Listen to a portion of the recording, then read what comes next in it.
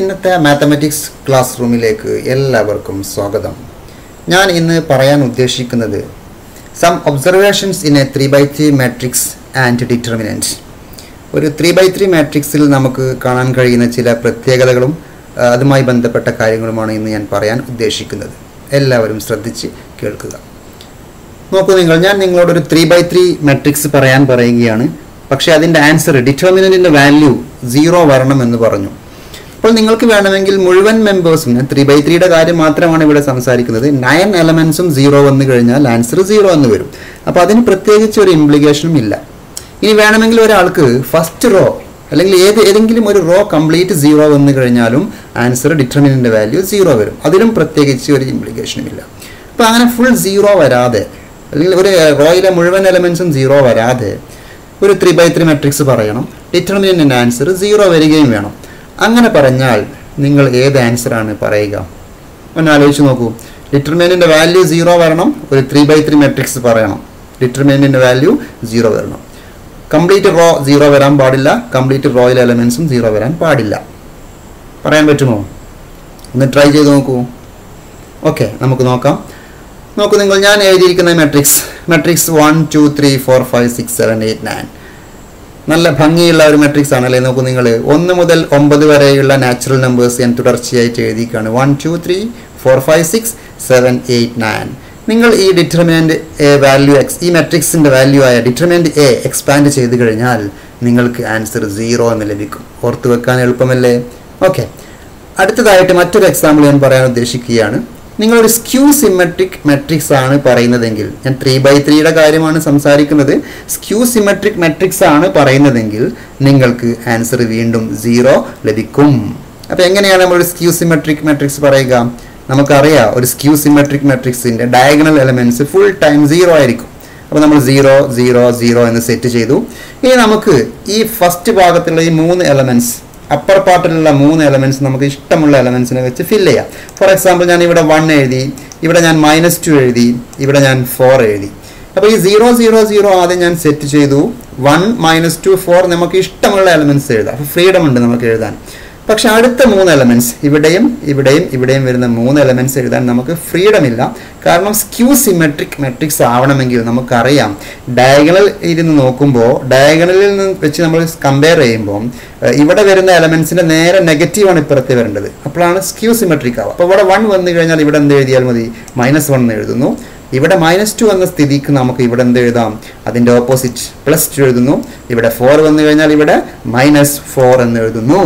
ഇനി നിങ്ങൾ ഈ ഒരു ഡിറ്റർമിനൻറ്റിൻ്റെ വാല്യൂ കാണുകയാണെങ്കിൽ, ഇതൊരു മാട്രിക്സ് ആണ്, ഇതിൻ്റെ ഡിറ്റ് എ നമ്മൾ കണ്ടാൽ നമുക്ക് ഇതിൻ്റെ ആൻസർ 0 എന്ന് ലഭിക്കും. അപ്പോൾ നമുക്ക് കുറച്ചുകൂടെ ഫ്രീഡം ഉണ്ട് ഈ ഡിറ്റർമിനൻറ്റ് മാട്രിക്സ് എഴുതാൻ. 0 ആദ്യം ഡയഗണൽ എലമെൻറ്റ്സ് എഴുതുന്നു. ഈ ഗ്രീൻ കളറിൽ കാണുന്ന നിങ്ങൾക്ക് ഏത് എലമെൻറ്റ്സും എഴുതാം. പക്ഷേ അത് സ്ക്യൂ സിമെട്രിക് ആണെങ്കിൽ നമുക്കറിയാം aij = നെഗറ്റീവ് ഓഫ് aj എന്ന് വരണം. അങ്ങനെ എഴുതി കഴിഞ്ഞാൽ ഇതൊരു സ്ക്യൂ സിമെട്രിക് മാട്രിക്സ് ആണ്. നമുക്ക് മറ്റ് മൂന്നാമത്തെ എക്സാമ്പിൾ നോക്കാം. നോക്കൂ, നിങ്ങളൊരു മാട്രിക്സ് എഴുതാണ്, ആൻസർ 0 വരണം, ഡിറ്റർമിനൻറ്റിൻ്റെ വാല്യൂ 0 വരണം. അപ്പോൾ നിങ്ങൾക്ക് ഫസ്റ്റ് റോ നിങ്ങൾക്ക് ഇഷ്ടമുള്ള 3 നമ്പർ എഴുതാം. 2 4 5 ഏത് നമ്പറും എഴുതാവുന്നതാണ്. സെക്കൻഡ് റോയും നിങ്ങൾക്ക് ഇഷ്ടമുള്ള നമ്പർ എഴുതാം. അപ്പോൾ ഏത് 2 എലമെൻറ്റ്സും എഴുതാം. ഏത് എലമെൻറ്റ്സും നിങ്ങൾക്ക് ഫസ്റ്റ് റോയിലും സെക്കൻഡ് റോയിലും എഴുതാം. പക്ഷേ മൂന്നാമത്തെ റോ എഴുതുമ്പോൾ ഒരു ചെറിയ ശ്രദ്ധ ഉണ്ടായാൽ മതി. മൂന്നാമത്തെ റോ എഴുതുമ്പോൾ നമുക്ക് ഏതെങ്കിലും ഒരു കണ്ടീഷൻ ഉപയോഗിക്കുക. ഫോർ എക്സാമ്പിൾ, ഞാൻ മൂന്നാമത്തെ റോ എഴുതുമ്പോൾ ഫസ്റ്റ് റോയിലെ എലമെൻറ്റ്സും സെക്കൻഡ് റോയിലെ എലമെൻറ്റ്സും പ്ലസ് ചെയ്തിട്ട് എഴുതുകയാണ്. അതായത് ഇവിടെ 2 ഇവിടെ 3 അല്ലേ നിങ്ങൾ കാണുന്നത്. ഇവിടെ ഞാൻ 5 എഴുതുന്നു, വീണ്ടും 5 എഴുതുന്നു, പിന്നെ 5 + 2 7 എഴുതുന്നു. 2 + 3 4 + 1 5 + 2. അങ്ങനെ 3 എലമെൻറ്റ്സിന് ഞാൻ ഇവിടെ സെലക്ട് ചെയ്ത് എഴുതി കഴിഞ്ഞാൽ, ഞാനിപ്പോൾ ഇവിടെ എന്താ ചെയ്തത്?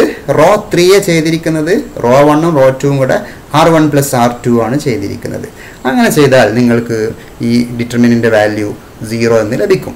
ഓക്കെ, ഞാനിവിടെ ഉപയോഗിച്ചിരിക്കുന്നത് പ്ലസ് ആണ്, R1 + R2 ആണ് ഇവിടെ എഴുതിയിരിക്കുന്നത്. ഒരാൾക്ക് വേണമെങ്കിൽ R1 - R2 എഴുതിയാലും ആൻസർ ലഭിക്കും. ഓക്കെ, ഏത് കണ്ടീഷനും നിങ്ങൾക്ക് ഉപയോഗിക്കാം. ഫോർ എക്സാമ്പിൾ, ഒരാൾ ഫസ്റ്റ് റോയുടെ ഡബിൾ ആണ് ഇവിടെ എഴുതുന്നതെങ്കിൽ, അതായത് 4 8 10 എന്ന് എഴുതി കഴിഞ്ഞാലും നിങ്ങൾക്ക് ഡിറ്റർമിനൻറ്റിൻ്റെ വാല്യൂ 0 ലഭിക്കും. അതൊക്കെ നമ്മൾ പ്രോപ്പർട്ടീസിൽ പറഞ്ഞിട്ടുണ്ട്. പക്ഷെ നമ്മൾ അത്ര പ്രത്യേകം ശ്രദ്ധിക്കാത്ത ഒരു പ്രോപ്പർട്ടി ഒക്കെ ആയിരിക്കും. അവിടെ പറയുമ്പോൾ നിങ്ങൾ ശ്രദ്ധിച്ചിട്ടുണ്ടാവും. പക്ഷേ ഒരു മെട്രിക്സ്, ഒരു ഡിറ്റർമിനൻറ്റ് പറയാൻ പറയുമ്പോൾ നിങ്ങൾ അത്ര പെട്ടെന്ന് അത് ശ്രദ്ധിക്കാൻ സാധ്യതയില്ല. അപ്പോൾ പ്രത്യേകം ശ്രദ്ധിക്കുക. ഞാനൊരു എക്സാമ്പിൾ കൂടെ ഇവിടെ എഴുതാം.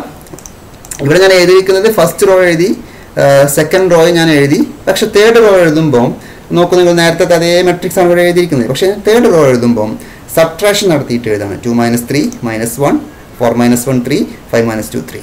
ഇതിൻ്റെ ഡിറ്റർമിനൻറ്റ് ചെയ്താൽ നിങ്ങൾക്ക് ആൻസർ 0 ലഭിക്കും. ഇങ്ങനെ തന്നെ ചെയ്യണമെന്നില്ല. ഇനി ഒരു കോളം, ഈ കോളം തന്നെ ഇവിടെ റിപ്പീറ്റ് ചെയ്താൽ 0 വരും നമ്മൾ പഠിച്ചിട്ടുണ്ട്. ഈ കോളത്തിൻ്റെ ഡബിൾ എഴുതിയാൽ 0 കിട്ടും, ട്രിപ്പിൾ എഴുതിയാൽ കിട്ടും. അങ്ങനെയൊക്കെ പല കണ്ടീഷൻസ് നമുക്ക് ഉപയോഗിച്ചിട്ട് ഡിറ്റർമിനൻറ്റ് എ 0, ഡിറ്റർമിനൻറ്റ് എ 0 വരുന്ന മെട്രിക്സ് എഴുതാൻ പറഞ്ഞാൽ നമുക്ക് ഇങ്ങനെയുള്ള എല്ലാ ഓപ്ഷൻസും നമുക്ക് ഉപയോഗിക്കാവുന്നതാണ്. ഇനി എന്തിനാണ് ഡിറ്റർമിനൻറ്റ് എ 0 വരുന്ന മെട്രിക്സ്? അതിനെന്തെങ്കിലും പ്രത്യേകതകളുണ്ടോ? ഉണ്ട്. നമുക്ക് വളരെ പല ചാപ്റ്ററിലും ഇതുമായി ബന്ധപ്പെട്ട കാര്യങ്ങൾ നമുക്ക് പറയാനുണ്ട്. നോക്കൂ നിങ്ങൾ, ഞാൻ എഴുതിയിരിക്കുന്ന ഈ 4 മെട്രിക്സിൻ്റെയും ഡിറ്റർമിനൻറ്റിൻ്റെ വാല്യൂ 0 ആണ്. ഇനി നമ്മൾ വെക്റ്റർ എന്നുള്ള ചാപ്റ്റർ നമുക്ക് പഠിക്കാനുണ്ട്. ഈ വെക്റ്റർ എന്നുള്ള ചാപ്റ്ററിൽ വെക്റ്റേഴ്സ്, കോപ്ലനാർ വെക്റ്റേഴ്സ് പഠിക്കാനുണ്ട്. കോപ്ലനാർ വെക്റ്റേഴ്സ് എന്ന് പറഞ്ഞു കഴിഞ്ഞാൽ vectors lies in the same plain എന്നാണ്. അപ്പോൾ നമ്മളോട് കോപ്ലനാർ വെക്റ്റേഴ്സ് പറയുമ്പോൾ നമ്മൾ 3 വെക്ടറുകൾ പറയണം, കോപ്ലനാർ ആയിരിക്കണം. അങ്ങനെ പറയുമ്പോൾ നമ്മൾ അവിടെ ഉപയോഗിക്കുന്ന ഒരു കണ്ടീഷൻ എന്ന് പറഞ്ഞു കഴിഞ്ഞാൽ അതിൻ്റെ കമ്പോണൻസ്, സ്കെലാർ കോമ്പോണൻസിൻ്റെ, അതായത് കോഎഫിഷ്യൻസ് എന്ന് വേണമെങ്കിൽ പറയാം, കോഎഫിഷ്യൻസിൻ്റെ ഡിറ്റർമിനൻറ്റ് 0 വരണം.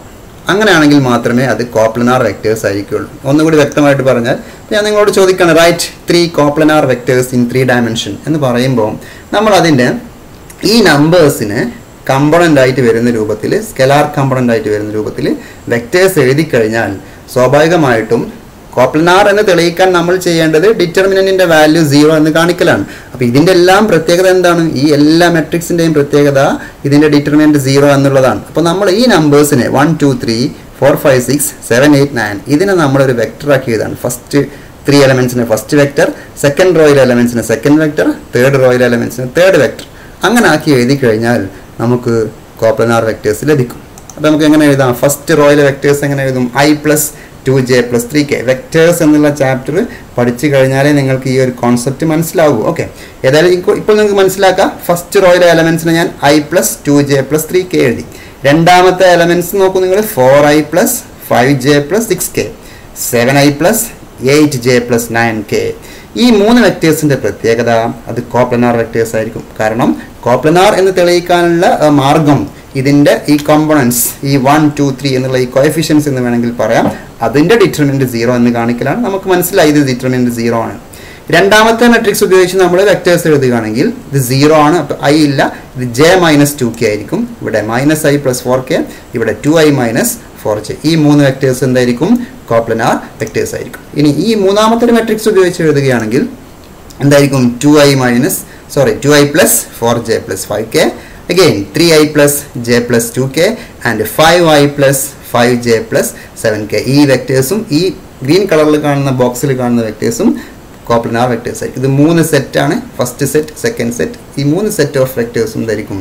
coplanar vectors. These 3 vectors are coplanar. Again, these 3 vectors are coplanar. Again, the last 3 vectors are coplanar. അപ്പോൾ ഈ ഒരു കോൺസെപ്റ്റ് നിങ്ങൾ വെക്റ്റേഴ്സ് എന്നുള്ള ചാപ്റ്ററിൽ പഠിച്ചു കഴിഞ്ഞാൽ നിങ്ങൾക്ക് കൂടുതൽ ക്ലിയർ ആവും. ഓക്കെ, ഇനി ഞാൻ പറയാൻ പോകുന്നത് ഒരു 3x3 ഡയഗണൽ മെട്രിക്സുമായി ബന്ധപ്പെട്ട ചില കാര്യങ്ങളാണ്. നോക്കൂ നിങ്ങൾ, എ എന്ന് പറഞ്ഞ മെട്രിക്സ് 2 0 0 0 3 0 0 0 4. ഈ മെട്രിക്സ് നിങ്ങൾക്ക് അറിയാം, ഇതൊരു ഡയഗണൽ മെട്രിക്സ് ആണ്. ഈ ഡയഗണൽ മെട്രിക്സിൻ്റെ ഡിറ്റർമിനൻറ്റ് ചോദിച്ചു കഴിഞ്ഞാൽ നമ്മൾ കാൽക്കുലേറ്റ് ചെയ്യേണ്ട ആവശ്യമില്ല. ഇതിൻ്റെ ഡിറ്റർമിനൻറ്റ് എന്ന് പറഞ്ഞു കഴിഞ്ഞാൽ നമ്മൾ എക്സ്പാൻഡ് ചെയ്താൽ നമുക്ക് 24 എന്ന ആൻസർ കിട്ടും. പക്ഷേ ഈ 24 എന്ന് പറയുന്ന ആൻസറിനൊരു പ്രത്യേകത ഉണ്ട്. നിങ്ങൾ ശ്രദ്ധിച്ചു നോക്കൂ, നിങ്ങൾ 2 × 3 × 4 അല്ലേ 24 എന്ന് പറഞ്ഞു കഴിഞ്ഞാൽ പ്രോഡക്റ്റ് ഓഫ് ഡയഗണൽസ് ആയിരിക്കും. ഓക്കെ, ഒരു ഡയഗണൽ മെട്രിക്സിൻ്റെ ഡിറ്റർമിനൻറ്റ് എന്ന് പറഞ്ഞു കഴിഞ്ഞാൽ പ്രോഡക്റ്റ് ഓഫ് ഡയഗണൽസ് ആയിരിക്കുമെന്ന് ഓർത്തു വെക്കുക. അങ്ങനെയാണെങ്കിൽ നമ്മൾ പണ്ട് ഒരു ഡയഗണൽ മെട്രിക്സ് പറഞ്ഞിട്ടുണ്ട്, ഒരു സ്റ്റാൻഡേർഡ് ഡയഗണൽ മെട്രിക്സ് അല്ലേ, 1 0 0 0 1 0 0 0 1. ഇതിന് പറയുന്ന പേരെന്താണ്? ഇതൊരു ഐഡൻറ്റിറ്റി മെട്രിക്സ് ആണ് അല്ലേ. ഈ ഐഡൻറ്റിറ്റി മെട്രിക്സ് നമ്മൾ ഈ പറയുന്ന റൂൾ അനുസരിച്ച് നോക്കുമ്പോൾ ഡിറ്റർമിനൻറ്റ് ഓഫ് ഐ അല്ലേ, ഇതിൻ്റെ ഡിറ്റർമിനൻറ്റ് എന്തായിരിക്കും? പ്രൊഡക്റ്റ് ഓഫ് ഡയഗണൽസ് ആയിരിക്കും. അപ്പോൾ എന്തായിരിക്കും ആൻസർ? ഡിറ്റർമിനൻറ്റ് ഐ = 1 എന്ന് നമുക്ക് ഈ ഒരു റിസൾട്ടുമായിട്ട് അഡ്ജസ്റ്റ് ചെയ്ത് പോകുന്നത് നമുക്ക് കാണാൻ പറ്റും. ഓക്കെ, ഇനി എങ്ങനെ വരുമ്പം ഈ ഒരു മെട്രിക്സിൻ്റെ ഇനി നിങ്ങൾ ഈ ഒരു മെട്രിക്സ് നിങ്ങളൊന്ന് ചെയ്ത് നോക്കുക. -3 0 0 0 5 0 0 0 10. ഇതൊരു നിങ്ങൾക്ക് സ്വന്തമായിട്ട് ആൻസർ പറയാൻ പറ്റും. ഇതൊരു ഡയഗണൽ മെട്രിക്സ് ആണ്. അപ്പോൾ എന്തായിരിക്കും ഡിറ്റർമിനന്റ് ഓഫ് എ? നിങ്ങളൊന്ന് ചെയ്ത് നോക്കൂ കേട്ടോ. ഓക്കെ, ഇനി നമ്മൾ പറയാൻ പോകുന്നത് ഈ മെട്രിക്സ് 2 0 0 0 3 0 0 0 4 ഇതൊരു ഡയഗണൽ മെട്രിക്സ് ആണല്ലേ. ഇതിൻ്റെ അഡ്ജോയിന്റ് ഓഫ് എ നമ്മൾ ചെയ്യാണ്. ഇതിൻ്റെ അഡ്ജോയിന്റ് ഓഫ് എ എങ്ങനെ നമുക്ക് ചെയ്യാം നോക്കൂ. നിങ്ങൾ ഫസ്റ്റ് എലമെന്റ് അല്ലേ കോഫാക്ടർ മെട്രിക്സ് എഴുതണം അല്ലേ. കോഫാക്ടർ എന്ന് പറഞ്ഞാൽ 12 ആയിരിക്കും. ഫസ്റ്റ് എലമെന്റിന്റെ കോഫാക്ടർ 12 ആയിരിക്കും അല്ലേ. സീറോന്റെ എന്തായിരിക്കും നോക്കൂ നിങ്ങൾ, 0 ആയിരിക്കും. ഈ സീറോന്റെ എഴുതുമ്പം 0 ആയിരിക്കും. Next 0 again. ഈ എലമെന്റിന്റെ കോഫാക്ടർ 8 ആയിരിക്കും. അഗെയിൻ 0. സീറോയുടെ എല്ലാ ആൻസറും 0 വരും. മറ്റുള്ള ആൻസർ നിങ്ങളൊന്ന് ശ്രദ്ധിച്ച് നോക്കൂ. ഈ 2 എന്നുള്ള എലമെന്റിന്റെ നമ്മൾ കോഫാക്ടർ എഴുതുമ്പോൾ ആൻസർ ബാക്കി 2 എലമെന്റ്സ് മൾട്ടിപ്ലൈ ചെയ്തായിരിക്കും. 3യുടെ കോഫാക്ടർ എഴുതുമ്പോൾ other 2 multiply ചെയ്തായിരിക്കും. 4ന്റെ cofactor other 2 elements multiply ചെയ്തായിരിക്കും. ഇനി ഇതിന്റെ ട്രാൻസ്പോസ് കാണേണ്ട ആവശ്യമില്ല. ഡയഗണൽ മെട്രിക്സ് ആകുമ്പോൾ ഇതിന്റെ ട്രാൻസ്പോസും ഈ മെട്രിക്സും എല്ലാം സെയിം ആയിരിക്കും. സിമെട്രിക് മെട്രിക്സ് ആണ്. അതുകൊണ്ട് അഡ്ജി എന്ന് പറഞ്ഞാൽ കോഫാക്ടർ മെട്രിക്സ് തന്നെ ആയിരിക്കും. അപ്പോൾ ഇതാണ് അഡ്ജി എ. ഓക്കെ, അപ്പോൾ എങ്ങനെ കിട്ടി? 12. 2ന്റെ പൊസിഷൻ നോക്കൂ. 2നെ ഒഴിവാക്കി നിർത്തി അതർ 2 മൾട്ടിപ്ലൈ ചെയ്തു. 4 × 3 ആണ് ഈ 12. Okay, 3യുടെ answer 2 × 4. അങ്ങനെ 2 മാറ്റി നിർത്തി മൾട്ടിപ്ലൈ ചെയ്താൽ ആൻസർ കിട്ടും. ഇതിന്റെ ഡിറ്റർമിനന്റ് ചെയ്യാൻ നമ്മൾ നേരത്തെ സംസാരിച്ച് കഴിഞ്ഞു. 24 എന്ന് കിട്ടി. അങ്ങനെയാണെങ്കിൽ നമുക്ക് ഇൻവേഴ്സ് എഴുതിക്കൂടെ? എന്താണ് ഇൻവേഴ്സ്? ഇൻവേഴ്സ് എന്ന് പറഞ്ഞു കഴിഞ്ഞാൽ അഡ്ജി എ ഡിവൈഡ് ബൈ ഡിറ്റി എ എന്ന് പറഞ്ഞു കഴിഞ്ഞാൽ ഈ 9 എലമെന്റ്സിനെയും നമ്മൾ 24 കൊണ്ട് ഡിവൈഡ് ചെയ്യും. അപ്പോൾ എല്ലാ എലമെന്റ്സിനെയും 24 കൊണ്ട് ഡിവൈഡ് ചെയ്യും. 0 ഡിവൈഡ് ബൈ 24 0 ആണ്. അപ്പോൾ ഈ 3 എലമെന്റ്സിന് മാത്രമേ ചേഞ്ച് ഉണ്ടാവൂ. 12/24 അല്ലേ. എന്തൊക്കെ വരും നോക്കൂ നിങ്ങൾ. 12/24, 0/24 എഴുതുന്നില്ല 0. അഗെയിൻ 0/24 എഴുതുന്നില്ല. 8/24 എന്ന് പറഞ്ഞാൽ 1/3. 6/24 എന്ന് പറഞ്ഞാൽ 1/4. So the answer is what is answer? 1/2 0 0 0 1/3 0 0 0 1/4. അങ്ങനെ വരുമ്പം ഈ മെട്രിക്സും അതിന്റെ ഇൻവേഴ്സും ഒന്ന് ശ്രദ്ധിച്ചു നോക്കിയേ. ഇത്രയൊന്നും നമ്മൾ ചെയ്യേണ്ട ആവശ്യമില്ല. മെട്രിക്സ് എ 2 0 0 0 3 0 0 0 4 ആണെങ്കിൽ എയുടെ ഇൻവേഴ്സ് എന്താ നോക്കൂ നിങ്ങൾ. 1/2 0 0 1/0 1/3 0 0 0 1/4. ജസ്റ്റ് ഈ എലമെന്റ്സിന്റെ റെസിപ്രോക്കൽ എഴുതിയതല്ലേ ഇൻവേഴ്സ് നോക്കൂ. അത്ര പണിയുള്ളൂ. നമുക്ക് ഒരു ഡയഗണൽ മെട്രിക്സ് ചോദിച്ചു കഴിഞ്ഞാൽ എ ഇൻവേഴ്സ് എഴുതാൻ വേണ്ടി ജസ്റ്റ് ഈ എലമെന്റ്സിന്റെ റെസിപ്രോക്കൽ എഴുതി കൊടുത്താൽ നമുക്ക് ആൻസർ ലഭിക്കും. ഓക്കെ, അങ്ങനെയാണെങ്കിൽ നമുക്കൊരു ജനറൽ കേസ് നോക്കാം. x 0 0 0 y 0 0 0 z ഇതിന്റെ എ ഇൻവേഴ്സ് ആണ് നമ്മൾ കാണാൻ ശ്രമിക്കുന്നത്. വെറുതെ നമ്മൾ അഡ്ജി എഴുതാണ്. അഡ്ജി ഒന്നും എഴുതേണ്ട ആവശ്യമില്ല. ജസ്റ്റ് ഒന്ന് സ്റ്റെപ്പ് എഴുതാൻ മാത്രം. അഡ്ജി എന്ന് പറഞ്ഞു കഴിഞ്ഞാൽ ഈ ഫസ്റ്റ് എലമെന്റിന്റെ അഡ്ജി കോഫാക്ടർ എലമെന്റ് കിട്ടാൻ നമ്മൾ ഈ അതർ 2 മൾട്ടിപ്ലൈ ചെയ്തു y z.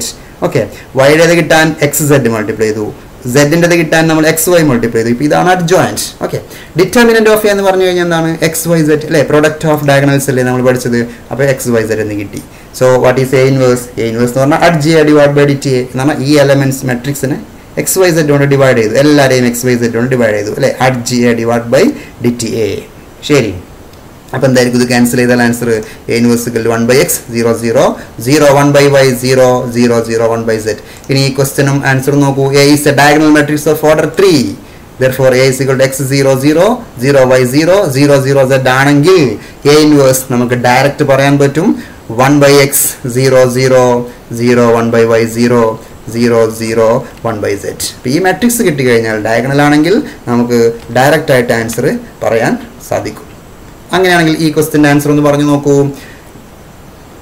A equal to matrix 2 0 0 0 2 0 0 0 2. ഇതിന്റെ ഡിറ്റർമിനന്റ് എ എന്ന് പറഞ്ഞു നോക്കൂ നിങ്ങൾ. Determinant A equal to product of diagonals 8 അല്ലേ. ഇതിന്റെ ഇൻവേഴ്സ് എന്തായിരിക്കും? 1/2 0 0 0 1/2 0 0 0 1/2. ഇനി ഒരാൾ ഇതിന്റെ ഡിറ്റർമിനന്റ് ചോദിച്ചാലോ? ഡിറ്റർമിനന്റ് ഓഫ് എ ഇൻവേഴ്സ് എന്ന് പറഞ്ഞു കഴിഞ്ഞാൽ അഗെയിൻ ഇതൊരു ഡയഗണൽ മെട്രിക്സ് ആണ്. സോ പ്രൊഡക്റ്റ് ഓഫ് ഡയഗണൽസ് അല്ലേ. 1/2 × 1/2 × 1/2 എന്താണ് ആൻസർ? 1/8 എന്ന് നമുക്ക് ആൻസർ കിട്ടും അല്ലേ. നമ്മൾ പണ്ട് പഠിച്ചൊരു റിസൾട്ട് ഉണ്ടായിരുന്നല്ലോ. Determinant of A inverse 1/dta. ആ റിസൾട്ടും ഇവിടെ ശരിയാവുന്നതായിട്ട് നിങ്ങൾക്ക് കാണാവുന്നതാണ്. നമ്മൾ അതിൻ്റെ ആവശ്യമൊന്നുമില്ല. നേരിട്ട് നമ്മൾ ഇതിൻ്റെ ആൻസർ എഴുതിയിരിക്കുകയാണ്. മറ്റൊരു case triangular matrix. Triangular matrix എന്ന് പറയുമ്പോൾ 2 ടൈപ്പ് ട്രയാങ്കുലർ മെട്രിക്സ് ഉണ്ട്. ഒന്ന് അപ്പർ ട്രയാങ്കുലർ, പിന്നീട് ലോവർ ട്രയാങ്കുലർ.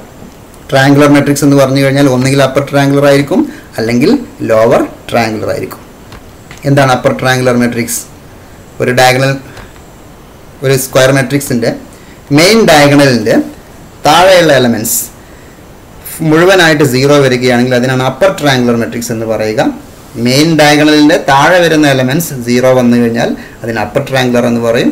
ഒരു അപ്പർ ട്രയാങ്കുലർ മെട്രിക്സിൻ്റെ പ്രത്യേകതയും ഇതിൻ്റെ ഡിറ്റർമിനൻറ്റ് നമ്മൾ ചെയ്ത് കഴിഞ്ഞാൽ ആൻസർ പ്രൊഡക്റ്റ് ഓഫ് ഡയഗണൽസ് ആയിരിക്കും. ഓക്കെ, 3 × 4 × 2 ആയിരിക്കും. അതുപോലെ ഇനി ലോവർ ട്രയാങ്കുലർ മെട്രിക്സ് എന്ന് പറഞ്ഞു കഴിഞ്ഞാൽ മെയിൻ ഡയഗണൽ പ്രിൻസിപ്പൽ ഡയഗണലിൻ്റെ അപ്പർ സൈഡിലുള്ള കംപ്ലീറ്റ് എലമെൻസും 0 വന്നാൽ അതിനാണ് ലോവർ ട്രയാങ്കുലർ എന്ന് പറയാം. അപ്പോൾ അപ്പർ ട്രയാങ്കുലർ ആണെങ്കിലും ലോവർ ട്രയാങ്കുലർ ആണെങ്കിലും ഡിറ്റർമിനൻറ്റ് ഓഫ് എ ചെയ്താൽ ഇതിൻ്റെ ആൻസർ 5 × 4 × 2 40 ആയിരിക്കും അല്ലേ. പ്രൊഡക്റ്റ് ഓഫ് ഡയഗണൽസ് ആയിരിക്കും. പ്രൊഡക്റ്റ് ഓഫ് ഡയഗണൽസ് ആയിരിക്കും. രണ്ട് കേസിലും പ്രൊഡക്റ്റ് ഓഫ് ഡയഗണൽസ് ആയിരിക്കും. Upper triangular മെട്രിക്സിനും lower triangular മെട്രിക്സിനും determinant value product of diagonals ആയിരിക്കും. ഓക്കെ, ഇനി ഞാൻ നിങ്ങളോട് ചോദിക്കുകയാണ്, write a 3×3 matrix whose determinant is 10. ഡിറ്റർമിനൻറ്റിൻ്റെ value 10 വരുന്ന ഒരു 3×3 മാട്രിക്സ് പറയണം.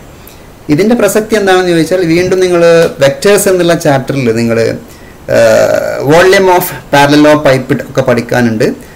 സ്കേലാർ ട്രിപ്പിൾ പ്രോഡക്റ്റിലാണ് വരുന്നത്.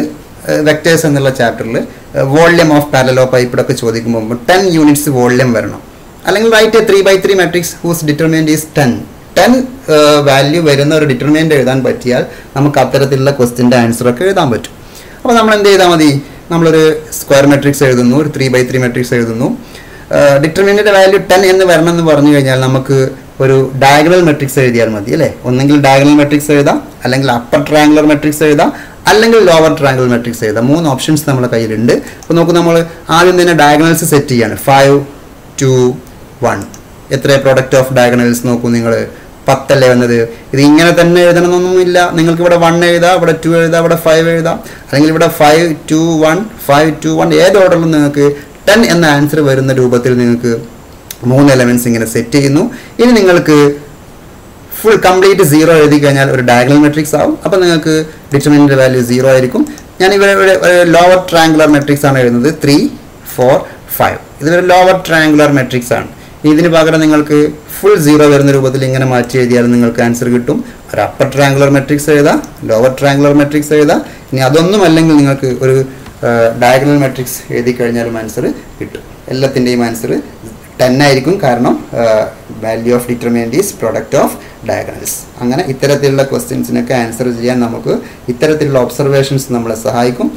ഇത്രയും പറഞ്ഞുകൊണ്ട് ഞാൻ ഈ വീഡിയോ ഇവിടെ അവസാനിപ്പിക്കുകയാണ്. നിങ്ങൾക്ക് എല്ലാവർക്കും ഉപകാരപ്പെട്ടു എന്ന് വിചാരിക്കുന്നു. Thanks for watching this video. Thanks one and all.